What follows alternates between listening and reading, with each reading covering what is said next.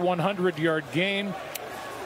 TJ Watt, 2 sacks, a forced fumble, a fumble recovery, and a 2-touchdown game for Calvin Austin. 1 on a punt return, 1 on a catch.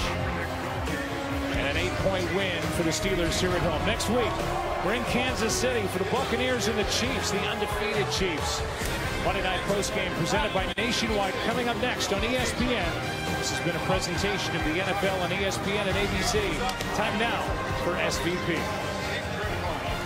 So thank you very much. Coming up on Sports Center, we will visit with Ryan Clark to break down the key moments of the game, take you all access inside the winning locker room. Lisa Salters will be visiting with Russell Wilson on the field. That is all on the way. Nationwide Postgame is coming. For those of you watching on ABC, your late local news is next. Nationwide Postgame is over on ESPN. Let me have you see us 90 seconds from now. So flip it over. We will see you there.